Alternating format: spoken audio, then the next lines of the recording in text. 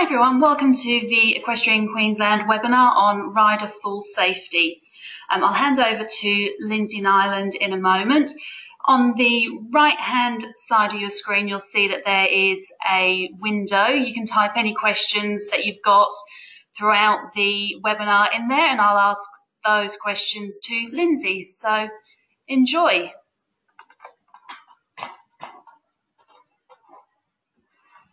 Right. Okay, thanks Christine, and welcome everyone to the presentation on rider full safety. The topic I'll be talking about tonight, rider full safety, is a very important topic for horse riders, as I'm sure everyone will appreciate. You can certainly see from my background that I have a background in gymnastics. I've only ridden horses recreationally, so certainly I'm not an expert when it comes to riding skills and practices, but as you can see on that first slide in front of you there, a picture of a gymnast coming off a pommel horse. Well, that's the sort of thing I did many, many times over in my career. So certainly, hopefully you can see that there's some relationship there between the skills and that I'll be talking to you about tonight, and importantly, how we can apply those in a horse riding equestrian environment. You can also see up the top of the opening slide there, of course, a bit of historical perspective. Gymnastics and horse riding, in fact, have or do share some common history, even going back to the Roman times and the Macedonians who used wooden horses to train their soldiers and armies. So you can see from the picture on the screen there that the evolution of the pommel horse has come about over years, being used in a horse riding context. So that's interesting. And a famous, well, not famous, but a well-known quote there from a Mexican proverb: "It's not enough to know how to ride, you must know how to fall." So I hope you enjoy the presentation, and please feel free to ask questions as we go. So the first thing, just to kick off, again on the gymnastics theme, but this story, which is a true story, does have an important analogy to the topic tonight, and that is going back some years when I was coaching a junior women's elite squad in WA. I'm from Perth originally, and I was coaching a young women's squad for the high performance stream of gymnastics, and one of the top young gymnasts I was coaching, by the name of Kerry, was practicing a skill on the balance beam. It was a backflip on the balance beam. For those of you that may know something about gymnastics, the balance beam is 10 centimetres wide, so it requires a lot of skill to do that type of exercise on the balance beam. And what happened in this particular situation, it was about 3 weeks before the Junior National Championships, and Kerry was actually a very talented young gymnast, and she was a medal contender for that competition. So we were certainly training very hard at that time. And all of a sudden, Kerry stopped when it came to performing the backflip on the balance beam, quite unexpectedly. And so that was a bit perplexing, and I said to Kerry, "Well, what's wrong? Tell me about it." She said, "No, nothing's wrong." So we did what we often did when sometimes a skill gets lost after it's learned, and we went back to the basics, and we went through the basic progressions again, and gradually worked it back up to the high beam. And lo and behold, when she got to the backflip again, she stopped. So this went on for a number of days, and after a few days, of course, Kerry knew very well that this was a compulsory skill for her division in the national championships. And at that point, the realisation, of course, that the national title would be totally out of her reach without the skill, that, she got upset, started to cry, which, understandably, with the goal, that's a 10-year-old would be very disappointed. So at least at that point, we managed to sit down and talk about it. And so Kerry courageously confessed and said, "Look, I had a bad dream a few nights ago, and that dream, which really I guess we describe as a nightmare, was that she was doing a backflip on the beam and missed her hands and hit her head on the beam, and it was a very vivid dream, and of course that's what had got her spooked about doing the backflip. So at least now, talking about this, we're able to decide what we're going to do about it. So we again discussed the issue at a conscious level. Conscious level being, look, a bad dream, that can happen. Let's not worry about it. It's can happen to anyone, and as we know, sometimes our mind can play tricks on us and put us off in these situations. So we tried to consciously overcome that demon image that was coming into her mind while she was doing the backflip, and unfortunately that didn't seem to help, even though she certainly agreed with everything we were talking about, that no, it's only a dream, and dreams don't necessarily come true. It was such a vivid image in her mind that it really did spook her in terms of this skill. So we had to change strategy, and the strategy that I put to her, I said, look, it doesn't appear that we're going to get rid of this this image in the short run anyway. It was a very strong image. She agreed that she could do the backflip. She's done it hundreds of times in the past. She was very confident at doing that skill. But this image kept popping into her mind. So the strategy we talked about was, look, what we're going to do is allow that image to come into her mind. We're not going to try and fight it. We're going to face it head on. So to face it head on, what we said is, look, it's there, it's not real, but it's somehow filtered its way into her mind. So we're going to allow that image to come in and still then jump backwards and go into the movement sequence as she planned to do. So she thought that was pretty funny at the time, thinking, why would I want to think about something as traumatic as that? The fact of the matter was, that was there and we weren't going to get rid of it. So I said, look, I'll spot you. In other words, she'll do the skill with assistance, so there's not going to be any risk if something goes wrong. And we allowed that to happen, and lo and behold, what we'd actually done is change something that was unexpected to being expected. So in doing so, she then was able to perform the backflip because she was ready for it. She was confronting that image head on and expecting it and knowing it really wasn't going to stop her from performing the skill. So after a few goes and practice with me helping, she managed to overcome that fear and face that demon image, right? And lo and behold, she got past that and interestingly, within a short period of time, had forgotten about it altogether, because obviously the positive focus on the movement sequence then was able to override it. Essentially what we're doing is allowing her subconscious mind to perform the skill as she'd performed it many times before. So she went on for 3 weeks' time. She won the junior national championships and was selected as a member of the elite squad. So it was a great outcome. But I just wanted to tell that story because I think the subject matter that we're talking about tonight, I understand, is not necessarily the sort of thing that riders or jockeys or equestrian riders want to necessarily talk about, but I think it's very important we talk about it because if we don't, we could find ourselves in a situation in an emergency where we go into what's called a brain freeze because we haven't had the practice in order to know what to do when that situation arises. So yeah, that was, I thought, just a relevant story there. So we'll just head through now. Just click to the next slide.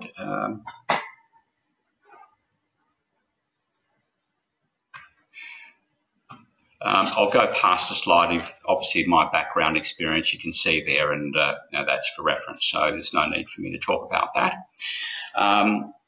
So agenda for this evening is we're firstly going to talk about fall and response times. I often hear people say, look, no time to respond in a fall incident, it all happens in an instant. And I certainly understand and acknowledge why people might feel that way about falling off their horse. It is certainly quick, there's no question about that.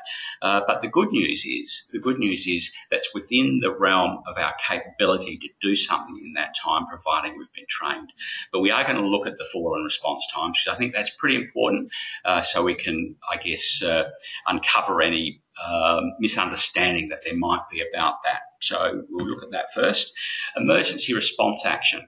Okay, so I won't talk a lot about it now, but it's a very important thing that riders need to be trained in what to do in that instant that they realise they're falling.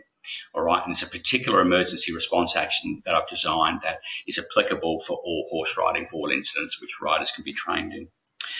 Then we're going to look at some fall safety skills, so you get a feel for what fall safety training is about in going through a number of training sessions. I mean, certainly reports from riders that have been through an introductory training session have been very positive, and that's great to hear. But I'm recommending that riders do, say, around 10 training sessions to develop a wide range of skills to support them in a number of scenarios. So we'll be looking at some videos. I won't be showing any videos of riders falling off and getting hurt, so don't be concerned about that. But there will be some videos of gymnasts coming off as well. None of those are videos of people getting hurt too, just to demonstrate the importance of some of the techniques. We're going to look specifically at tumbling at speed and also the rotational fall that I think is one that has a very high risk of serious injury. So that's important to be able to know that there's something we can do in those situations. And the training required. So obviously at the end you might want to know a little bit more about, well, what sort of training's required, how much and how often and so forth. So I will say, of course, that, look, this is a fairly new safety initiative. I've been working on it for some time now, but still new in terms of being done on a systematic basis for horse riders. And I'm not suggesting that any safety measure can prevent all the injuries from happening. I think everyone would understand that.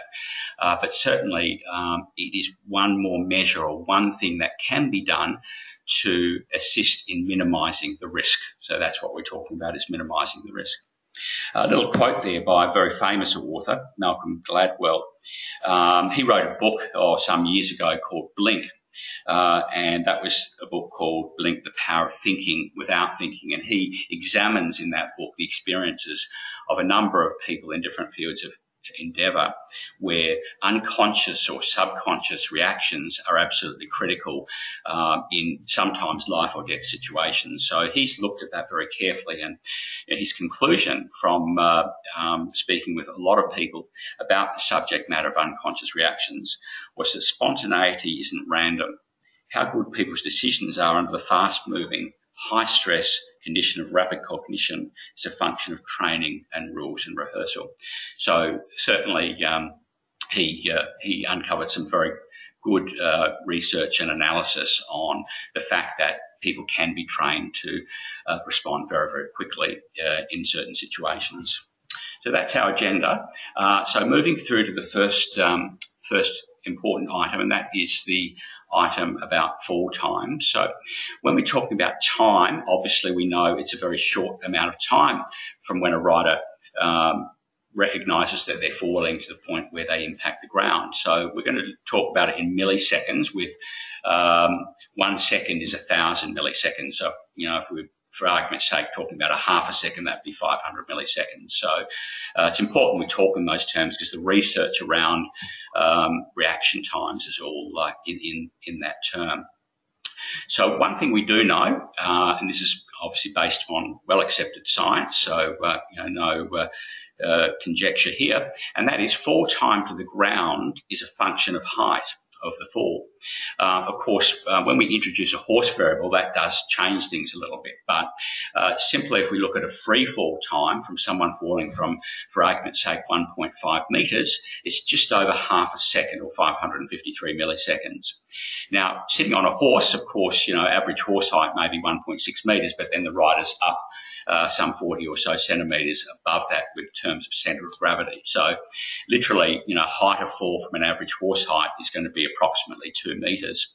So that means just the free fall time, meaning, if we suddenly find ourselves in the air falling to the ground, is going to be 630 or so milliseconds, which is just over half a second. So that's pretty quick. 2.5 metres. Now, obviously, not all falls are the same. There are very many different scenarios that occur. So it could be that, particularly in a jumps event where obviously we're going up, and or possibly a rider might get butted into the air for argument's sake. They could certainly be coming down from a higher height. So, that on one hand is good because we've got a bit more time. On the other hand, as we know, it means that we're likely to impact the ground in a heavier fashion. Now, one thing I did do is I've had a look at a lot of videos now and analysed a lot of fall incidents, because obviously it's very important that any training that riders do is fit for purpose, and so it's pretty important that there's an understanding of what happens in a fall incident. So, having looked at a large number of videos, I've just put a reasonably representative sample, I think, up there of fall times for you to look at. So, jockey fall times, what we can see there is a range from around about half a second, which would mean obviously the rider's coming off from a lower height, but also probably not impacting their horse before they hit the ground. In other words, it's a free fall from quite a low height, and often travelling at speed, of course. So that's half a second. That's pretty quick. On other occasions, as a rider's falling, they might impact their horse in some way, and that slows down or breaks their fall a little bit before they hit the ground, and that can lead to an increased fall time, such as jockey 1 on that list, 1 second. Looking at the show jumping cross-country fall times, obviously in a jump situation, the rider's travelling up. So quite often, they can become unseated, midway through a fall, not necessarily just when they hit the ground. And also because I guess the other observation I'd say about looking at the show jumping cross-country falls as opposed to the jockeys that are travelling at a faster speed is because of the slightly reduced speed. More often than not, I've seen in those videos that the rider impacts their horse in some way as they're falling, or is more likely to impact the horse.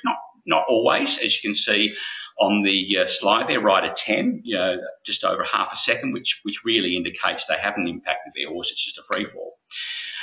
So what we've seen with the jumps activities is still some incidents that happen very quickly, just over half a second, with ones that take slightly more than a second. So whichever way we look at this, we'd have to say that's quick. And if we say, well, let's just look at the average for argument's sake, we've got an average of around about 3/4 of a second or slightly above that in the jumps events.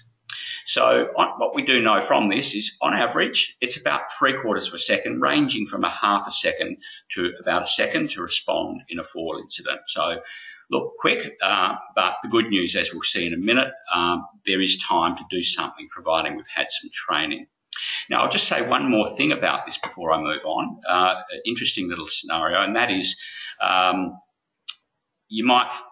one might be tempted to think, well, obviously in the fall scenarios where there's less time, a rider's perhaps less likely to be able to respond properly and possibly more likely to get badly injured than when they've got more fall time. But I can't answer that question statistically because I don't think my sample size is big enough. But I have seen cases, and one classic case is what you can see in front of you here. That case of half a second was actually, and I've spoken to the jockey and he's happy for me to mention his name. It's Peter Hutchinson, or Hutchie as he's known. He's a retired jockey now, and that was a fall in the 1992 Cox Plate. So I just want to show you a picture of that. Unfortunately, he doesn't get badly hurt. So as I said, I'm not going to show you anything that is catastrophic. So I'm just going to flip across. Where are we here?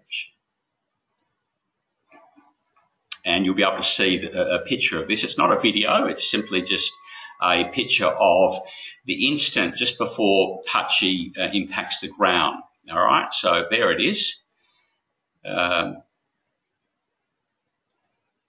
All right, so I'm only going to play it. Oops, so we've got to stop there.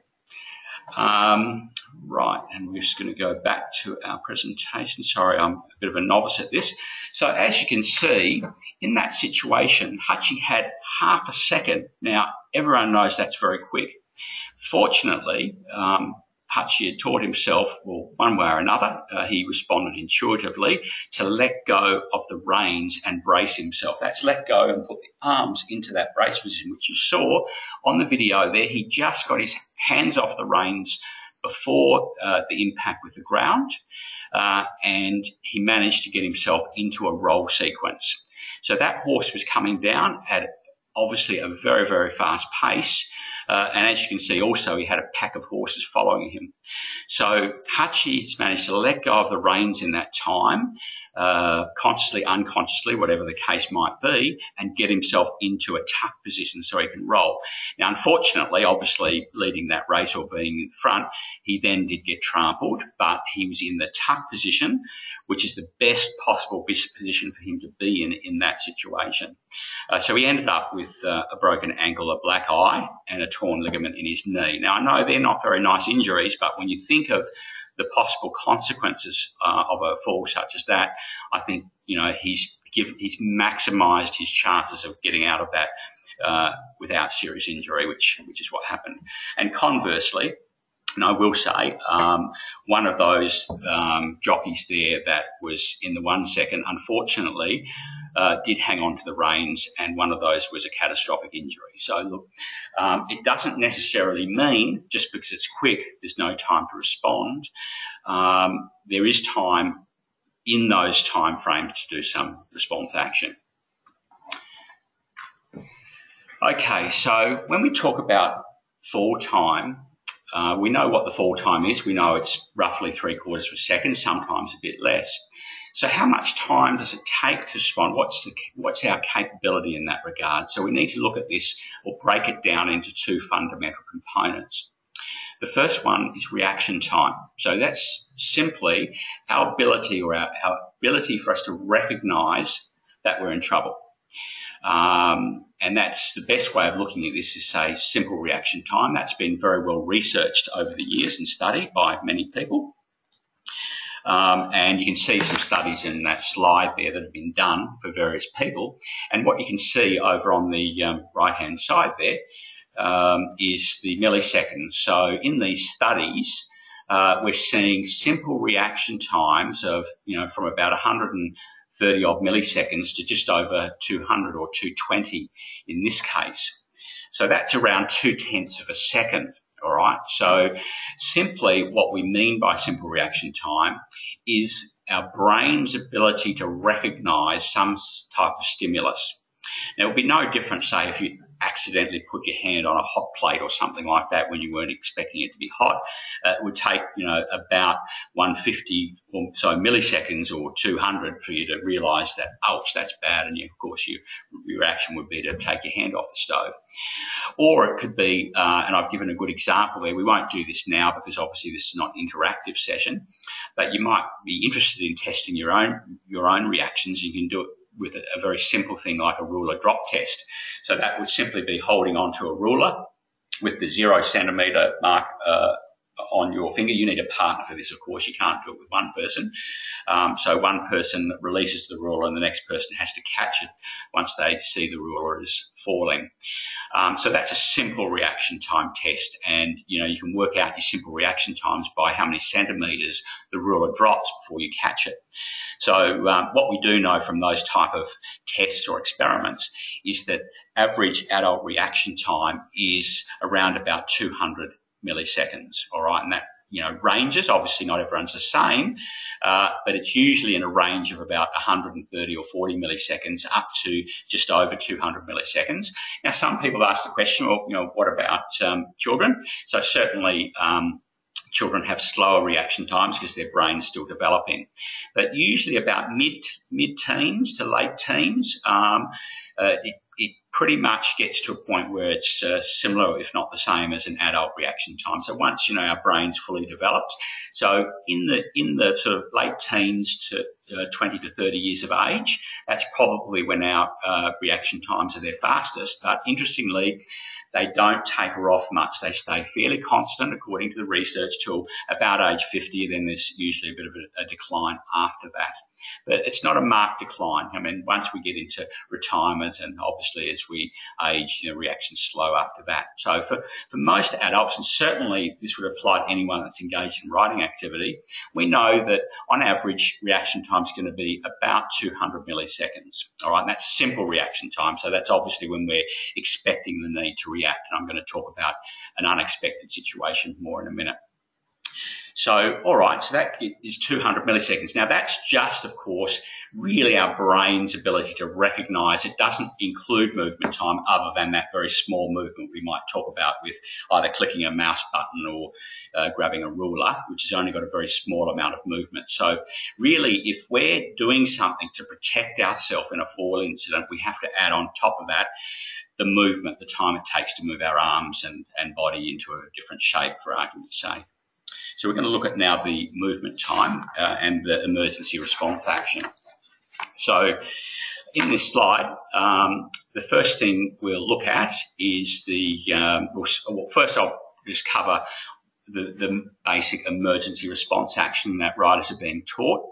Now, the good thing about this emergency response action is it's a response action that applies to all fall incidents, at least the initial part anyway. And there's a reason for that, because we'll talk about this a bit more in a minute, and that is if we start to introduce choices into the equation or evaluation of what's going on around us, we suddenly get to a point where we're going to run out of time. So knowing we've got to prepare for the worst case scenario being potentially half a second, there needs to be something that riders can be taught to do in that half a second to protect themselves. So it's the brace position. All right, and it's letting go of the reins, because we can't put our arms into the brace position while we're hanging onto the reins. All right, we need to be in control of our own body shape and position. That's why letting go of the reins is so important. And also, we'll actually talk more about letting go of the reins in another slide. So the emergency response action is to let go of the reins and to snap the arms quickly into a brace position, which is arms above the head, you know, not fully above the head, not forwards, about halfway between, and a nice strong arm tension. And as you can see from my hands, turn in slightly. All right, that's the brace position. And having measured that, and I'll just show you now on the video of the demonstrator is my 15-year-old son, Riley, you'll be pleased to know. So I'll just show you a video of the brace position. And Riley's performing this, by the way, within a quarter of a second. So on the reins, and it's a little drill.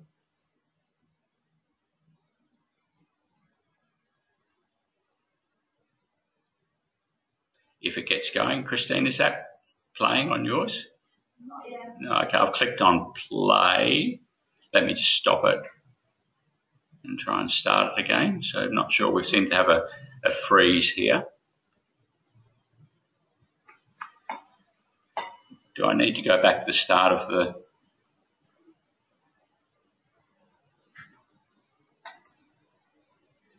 No, it's...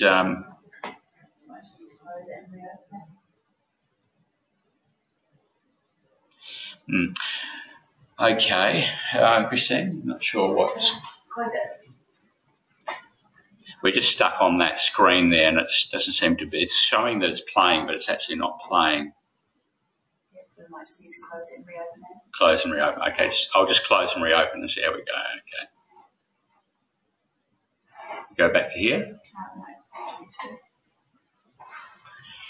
Sorry, folks, we should get this fixed in a second.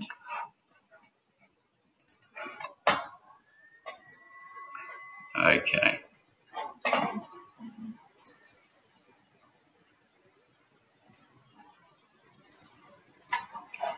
Righty-ho. All right, okay. So it looks like we're going to see Hutchie's famous fall position, but you can see there how he's got his arms up above his head. Now we'll watch Riley do the simulation. So see, just a quick let go of the reins, arms into brace position. All right. So hopefully we'll work okay there. Now back to the presentation.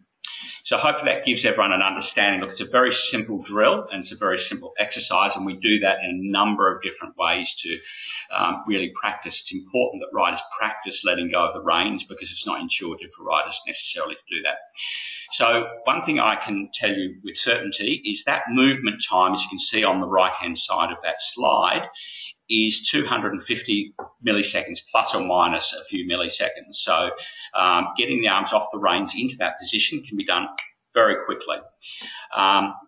So the emergency response action is obviously firstly to recognise that one is falling and there's a point of no return. I certainly do understand that sometimes a rider might become unbalanced or a horse might stumble and recover itself. Look, nothing changes in relation to this training about riding skills and practices. The first thing every rider is going to want to do is to recover a situation if they're off balance or their horse is stumbling, and they can possibly help the horse to recover. This emergency response action is there for the point at which you realise that there's no way out of it, you're flying through the air and you're going to impact the ground. So it's that point of realisation that it's let go of the reins and brace, and that can be performed within a half a second. So I'll put down, I'll put 250 milliseconds for reaction time, but I've allowed a bit of a safety margin there. A lot of people would react quicker than that, but I want to be somewhat conservative about my assumptions here. And the 250 for the brace position, which equals the half a second emergency response action.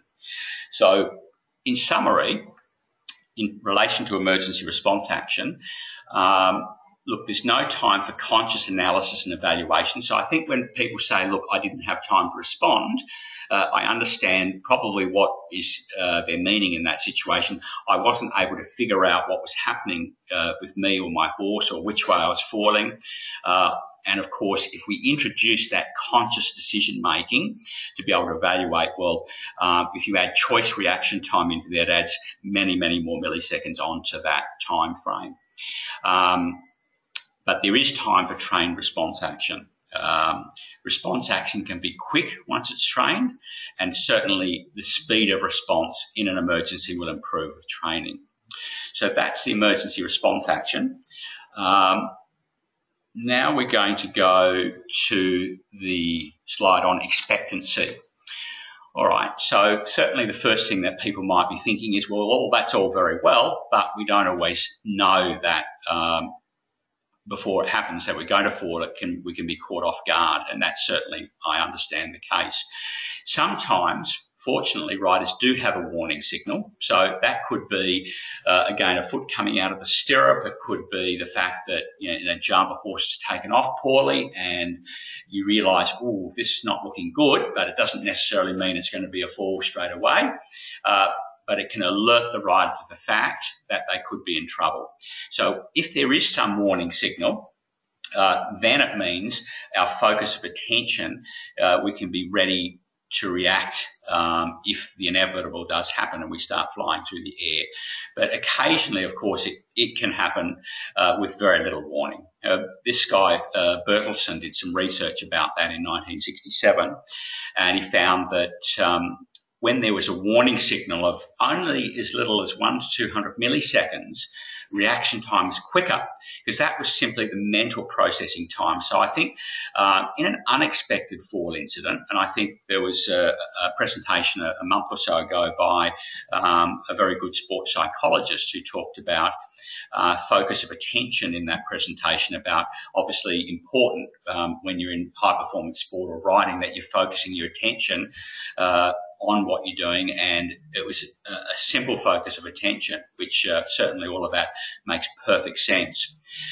So, if you are focusing, of course, on the riding activity or the jump or whatever it is you happen to be doing, it needs time, if we're falling, for our ability to switch our focus attention from that to something else. So that's, again, a mental processing time. So if we allow another 200 milliseconds for that, just that time to recognise when our mind might be focusing on something different, to switch focus of attention. But of course, if we haven't been trained, well, we've got nothing to switch our focus of attention to, and that's where we could end up freezing, which is not a good thing. So we're allowing in this whole equation, I guess, another 200 milliseconds if it's an unexpected fall incident. But that's not a simple one-size-fits-all. There's going to be some very different scenarios that occur. Sometimes there might be a little bit of warning. Sometimes there might be no warning. Sometimes there might be a lot of warning. So when we look at all of that, what we can see on this graph here, which this graph explains it, is, look, there's going to be a range of where our ability to respond in a fall incident is, I guess, very low, and that would be if things happen, in 400 milliseconds, it would mean we hardly even have time to do an emergency response action in that situation. But once we have some warning signal, as we can see, the reaction time is more likely to be closer to the simple reaction time, and then we can do our emergency response action in that half a second. So this graph simply says, look, there's going to be a grey area in between there where we may well be able to respond, or we may find ourselves only being able to partially respond or not respond, to a point where with training most riders should be able to respond to protect themselves. So that's what that graph's all about. So that simply says, well, obviously if the fall is a half a second, this could be difficult in an unexpected fall incident. But as you saw from the picture of Hutchie, he managed to respond in half a second, and obviously he had very quick reactions. So what this indicates is that there certainly is a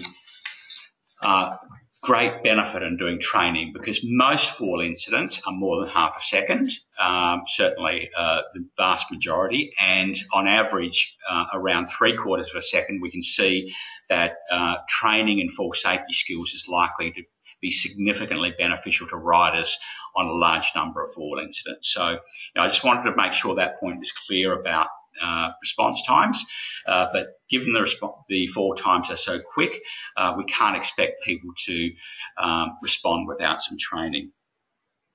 I'll just give you a quick example. No, actually I'll move on, because I think we can cover that on the next slide.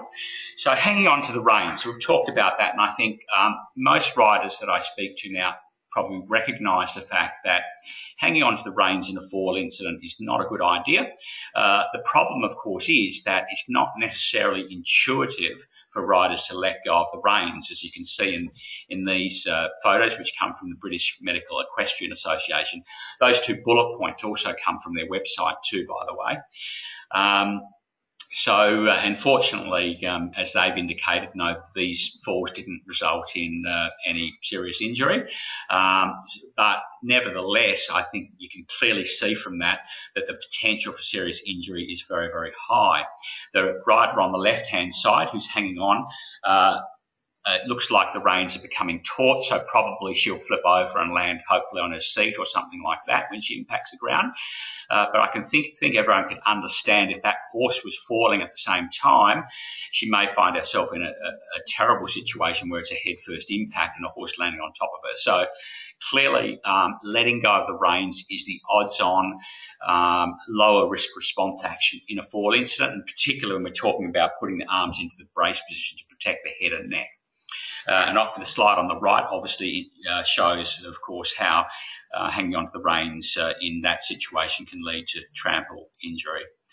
But the most important thing to understand from this is that it does require some training. Now, some riders, or a lot of riders, have taught themselves skills such as that, or perhaps someone else has taught them, and that's a good thing. So we're going to look at a couple of videos now.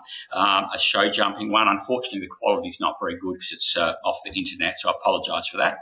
And a jumps jockey who clearly are executing very specific response action to let go of the reins, which is the correct thing to do. So I think it's good to see, the right response action in these situations and no one's getting hurt. So I'll just flip across and hope our video plays for us. So the first one is the show jumping one. So you can see there it's very quick, and you'll see it a bit slower on the second video.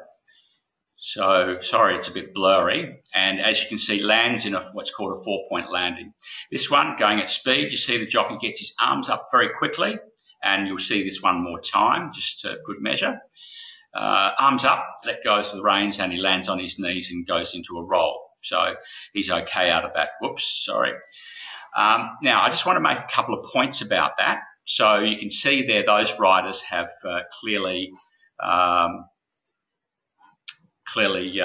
taught themselves the correct emergency response action to let go. And you can see it's a very conscious decision to let go of the reins. So one thing I will say is some riders might be concerned about, well, hang on, if I do this full safety training, isn't it going to program my brain that I'm going to fall off my horse more often? No, that's not the case, because clearly, no more would you want to fall off your horse than would you want to open the door and jump out of a moving car. It's just not something that people are going to do unconsciously. The initial response action in an emergency still has to be a single conscious decision to let go of the reins and put the arms in brace position. That's a conscious decision that has to be made. But it's a single conscious decision, and it doesn't require deliberation. It doesn't require the rider to go, well, am I falling this way? Am I falling that way? Is my horse falling?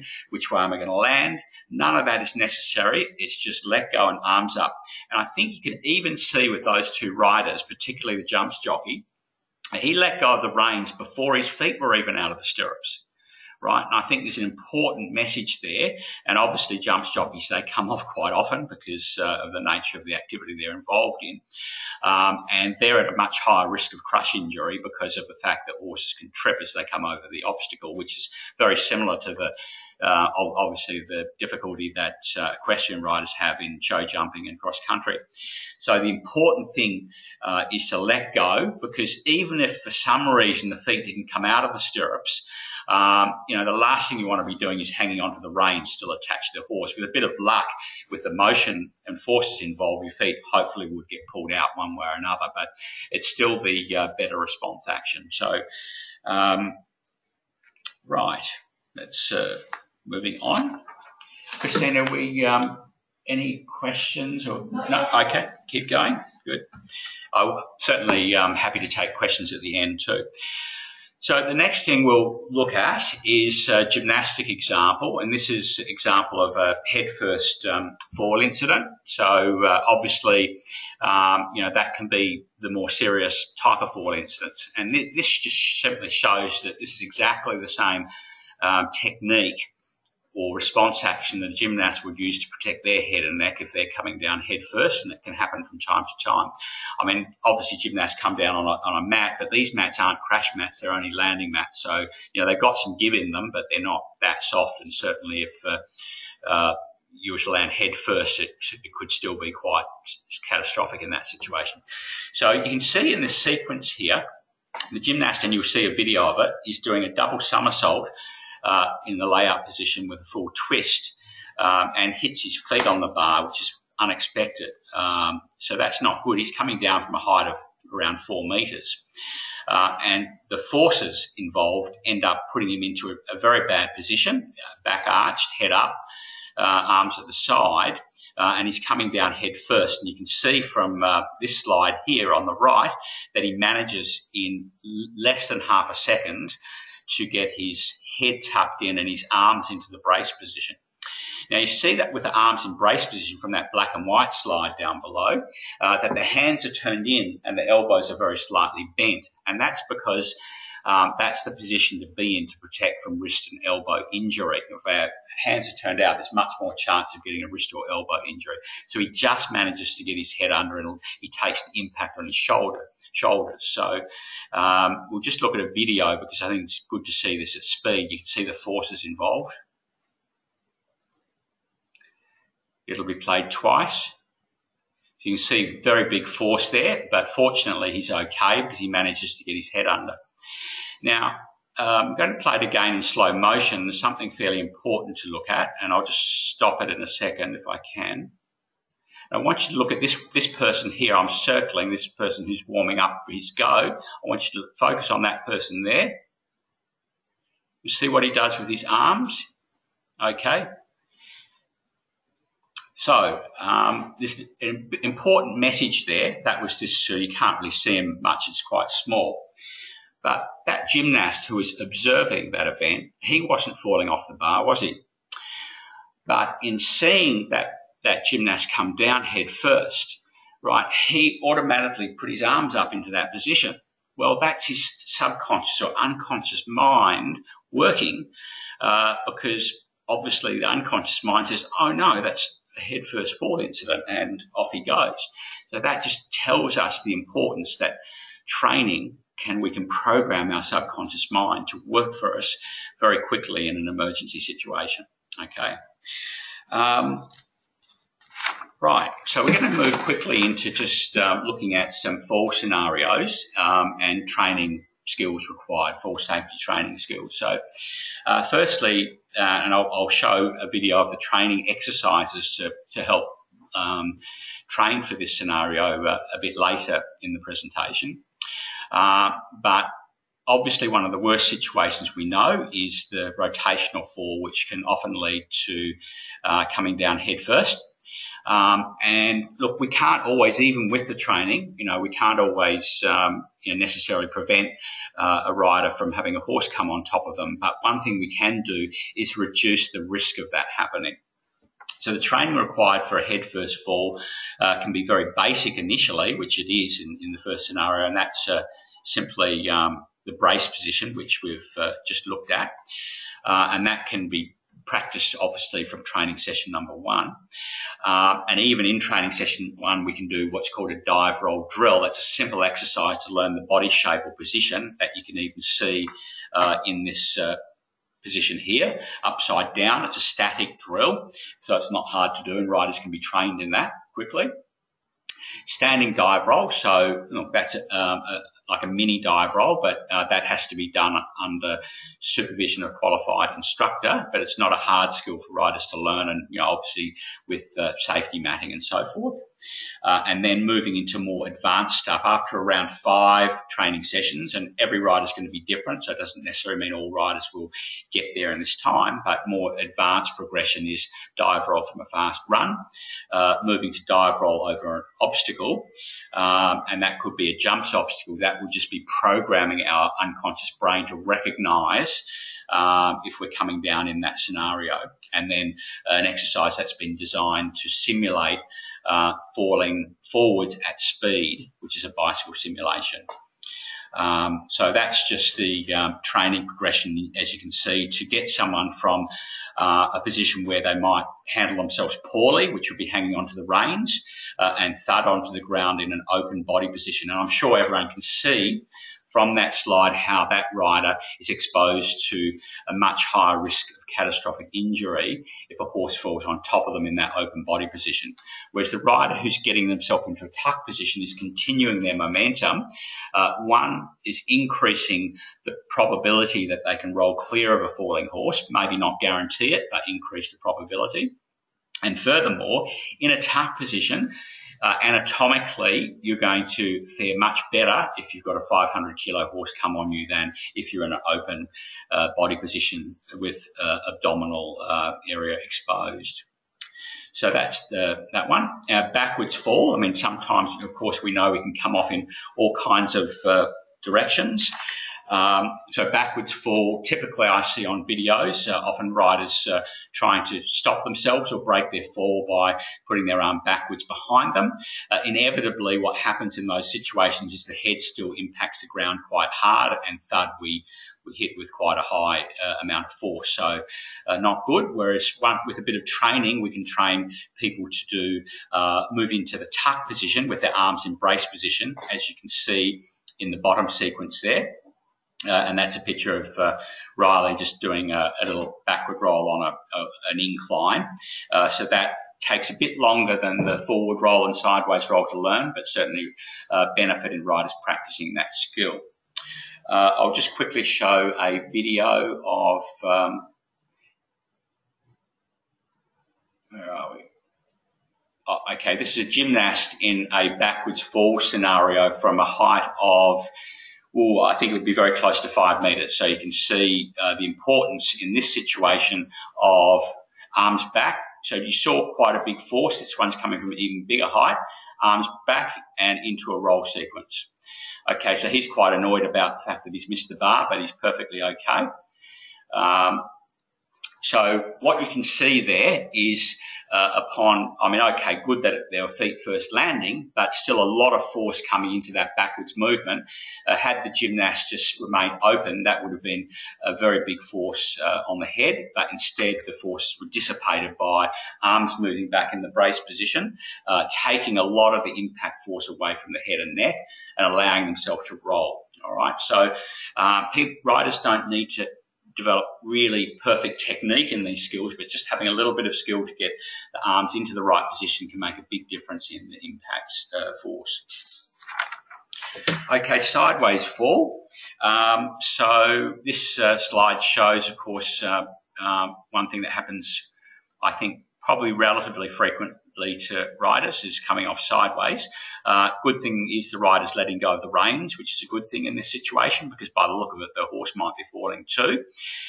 So that's good response action. But often I see in looking at videos this situation where, arms go out forwards to try to break the fall, but open body position, head up, not a good situation if the rider is being flipped or rotated. What you can see in the below diagram is the training to go into what's called a 4-point landing position.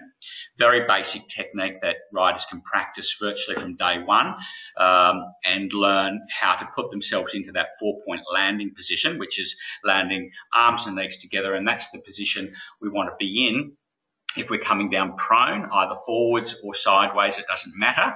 If we're falling prone, we want to be in that tuck position. We're breaking our fall with our arms and legs together. And as you can see from this sequence here, it just is a straight sideways roll, which can be learnt by riders quite easily.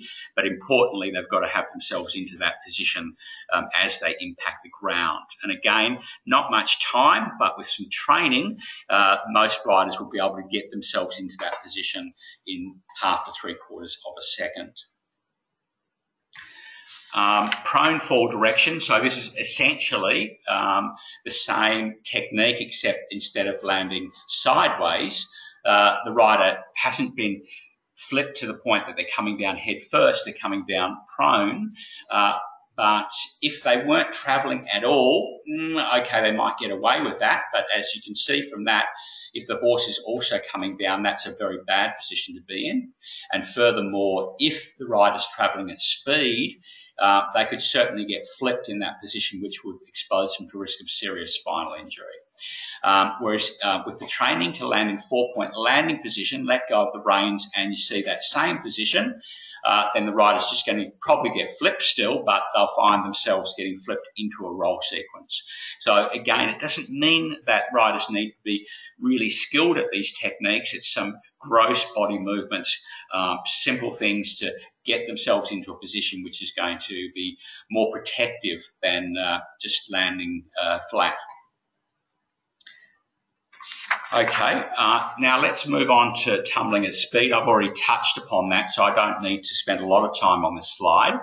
But what we do know from the physics of falling is that Newton's first law of motion tells us that a body at rest will remain at rest, or a body in motion will remain in motion unless acted on by an external force. Now, of course, in a high-speed fall incident, that force could come from either hitting the ground, and mostly initially it comes from impacting the ground. So what we don't want to do is to try and stop ourselves. Now, for a person who's been untrained in these techniques, I can understand how someone would be very uncomfortable and often will want to go, I don't like this and I want to stop. But it's actually the worst thing you can do is to try and stop yourself. Well, for 2 reasons. One is because we want to dissipate those forces over time by rolling. Instead of there being one big impact, we can gradually dissipate the forces over a number of rolls. And secondly, of course, we want to put ourselves in a position where we can put the maximum distance between the rider and the horse, and that is allowing ourselves to roll.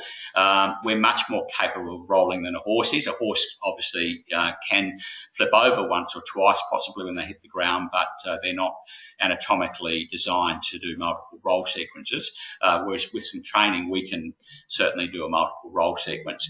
I'm going to show you a couple of videos of very good, and these riders don't get hurt.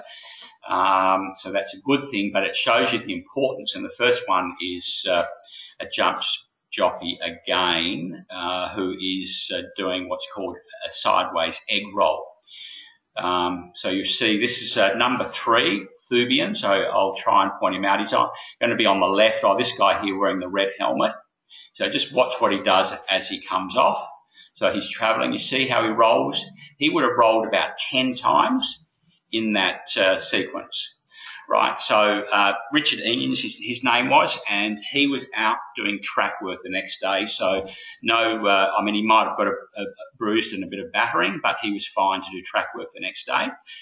So this just shows you the importance of tuck and roll in a high-speed fall incident. So the video I'm showing you now is just a video of learning the egg roll. It's a simple technique. So you can see there on a foam mat, so nice and safe, and it's simply just training ourselves to hold ourselves in the brace position and allow ourselves to roll. And this is progressing the skill after a couple of training sessions to doing on a grass incline. So we get the feel of doing it with a bit more speed. So again, not difficult for riders to learn that skill. We're teaching, 7, 8, 9-year-old riders to do that skill in a single training session. So tuck and roll, but it has to be practiced. I can't stress that often enough that, I can't expect people to do these skills without any training. I mean, some might intuitively do them, but I think everyone can learn those basic skills, which is going to give them better protection than nothing.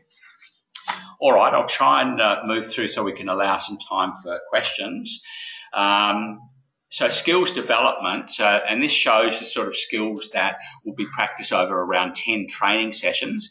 And I will say training is individually paced, so obviously that depends on rider fitness levels and aptitude. But what I will say is the basics, which will be things like the brace position, feet first landing, 4-point landing, forward roll, sideways roll, egg roll, all right? All of those things will give a lot more protection than being untrained, and they can be learned by riders of any age or fitness level, right? They're not difficult skills, and even the dive roll drill, which you'll see in a minute, can be practiced to help minimise or build some muscle memory as to what to do in a head-first fall incident without doing any advanced training whatsoever.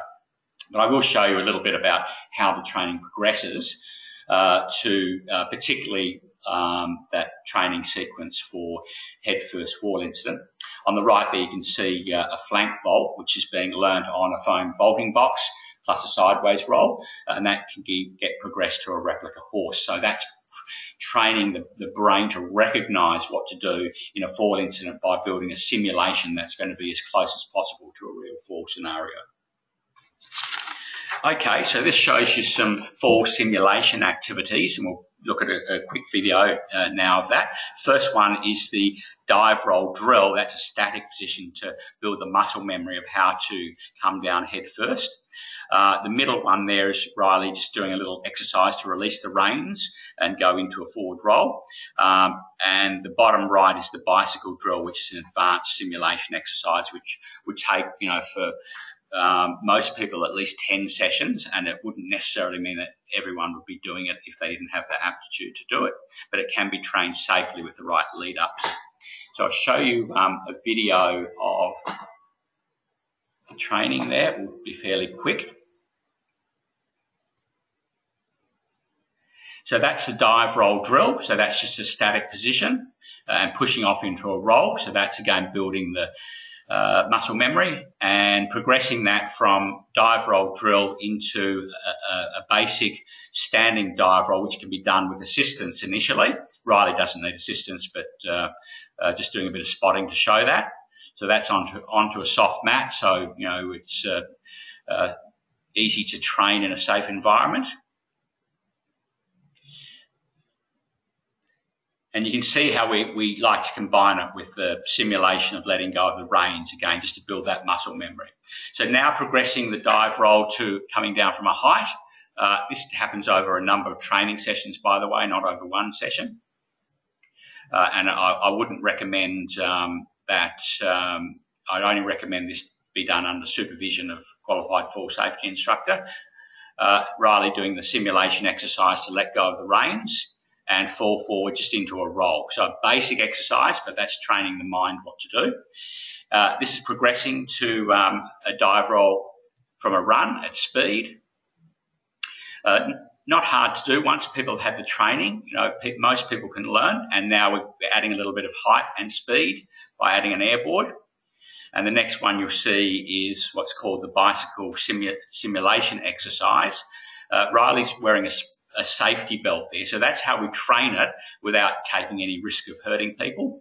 And once competent in that bicycle simulation, then it can be done without the safety belt. You can see there he's coming off probably at around 20 kilometres an hour. And now over a number of training sessions, we've built the speed up, and we're going to a slightly firmer landing surface where he goes into a multiple roll sequence. Shoe comes off, bit of fun there. Okay, so oops, go back one.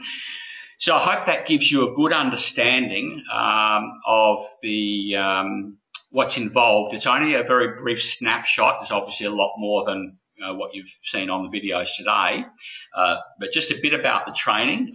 Certainly riders can benefit from a single session, but my recommendation is 10 training sessions, because I think over that period of time, all riders should learn the basics so that they can be executed more intuitively in a fall incident, and certainly people can be trained to let go of the reins and brace themselves. It can be done from any location. All we need is a grassed area. There's a mobile gym set up, so it can go, you know, far and wide. I've been to Adelaide, to Scone, to Bungendore. Certainly, Queensland is not an issue. There's now a canopy for bad weather, so obviously it's not weather dependent. And training can be done intensively, and that would probably be for people who are a bit fitter over, 10 sessions over 2 or 3 weeks. But alternatively, it can be spaced out over time, weekly, fortnightly, monthly, or holiday programs. The recommended training session times: an hour for juniors, 8 to 11, hour and a half for 12 to 16, and a couple of hours for adult. I mean, there's flexibility there. That's the recommended, but, it's not set in concrete. And I'll just finish off before I hand over for any questions. There will be a book coming out, hopefully by the end of next month. The manuscript's just being proofed and edited a few times, where these training techniques that I've been talking about tonight have been fully documented, third-party reviewed, and well tested now, with introductory training done for over 300-400 riders.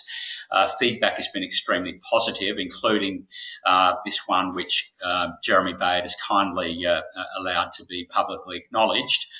Jeremy's a polo player, and we were doing introductory training at Windsor Polo Club around Easter, and practicing the let go of the reins in the brace position. And 7 days later, Jeremy had a high-speed fall incident at a flat gallop, and he indicated that he remembered instantly to let go of the reins and get his arms up, and that enabled him to, I'm assuming it was probably a face or head first fall, and he ended up in a roll sequence, landing on his arm, elbow, shoulder, and rolling a couple of times to stand up and walk away. So Jeremy very kindly sent an email to the President of New South Wales Polo, who forwarded it on to me, indicating that he felt that training certainly may have helped avoid a catastrophic injury. So great feedback to hear. I'm certainly not suggesting that one training session is going to give everyone the skills they need, but it's better than none. And certainly that does enable people to understand the benefit of the training. And after one training session, I think people start to lose their fear of what the training's about and understand that it can be really helpful. So I think that's part of it, is that understanding. So really that's what I wanted to cover tonight, and I just will reinforce that there are a number of basic skills and drills that can be practiced unsupervised, and those are all going to be outlined in the book For Safety Training for Horse Riders. So they'll be well documented, meaning a number of things that people can do for themselves or with their riding instructors, but also other skills that must be learned with qualified supervision. And the more advanced skills. So that'll be out hopefully the end of next month. If you're really interested in knowing when it comes out, just drop an email to that email address and I'll make sure that you're notified ASAP. But look, thanks. I hope that this has been beneficial, and I'll just find out if there are any questions. No questions? Good. Okay. Well, thanks again for joining me for the session. I believe Christine will be sending out some feedback form tomorrow.